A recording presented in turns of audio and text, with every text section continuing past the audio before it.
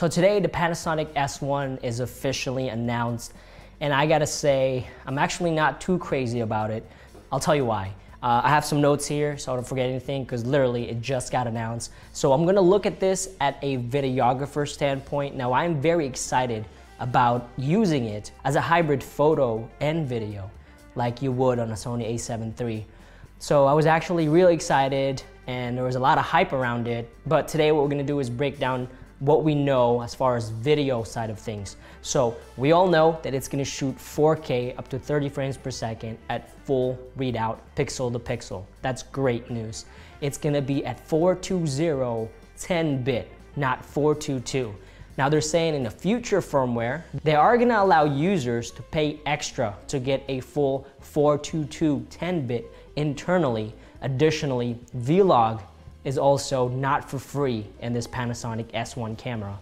Similar to how in the GH5 you had to buy Vlog, well, it's the same deal here. Panasonic is also letting the S1 record up to 4K 60 frames per second, but it is limited to 29 minutes. So it shoots 4K up to 30 frames per second, unlimited recording time, and then it shoots 4K 60p with a limit of 29 minutes. So the S1 is gonna come with the HDR mode and hybrid log gamma. So that's becoming pretty much standard. So basically what that is you record something in HDR, hybrid log gamma, you plug it in your TV and boom, HDR instant. For ISO ranges, this S1 is gonna be able to shoot from 100 ISO to 51,200, which is crazy, but you know, you pretty much have to take that with a grain of salt because even though it goes up that high, we don't know what the usable ISO is at the high ISO range. All right, so this camera is actually pretty decent at the price point of $2,400.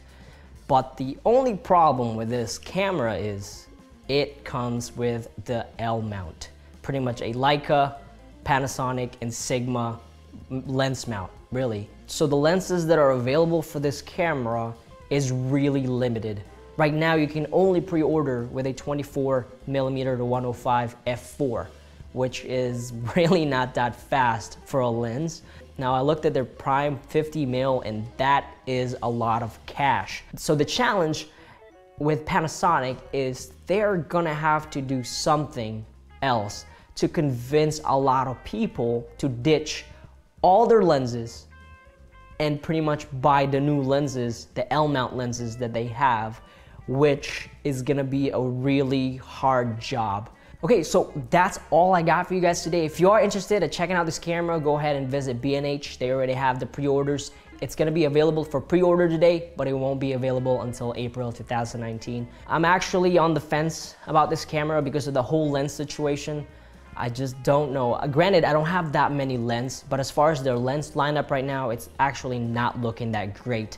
Now I am really hoping for the Sony a7S III to be announced this year as well because I'm kind of more excited about that because it's easier to adapt Canon lenses to Sony.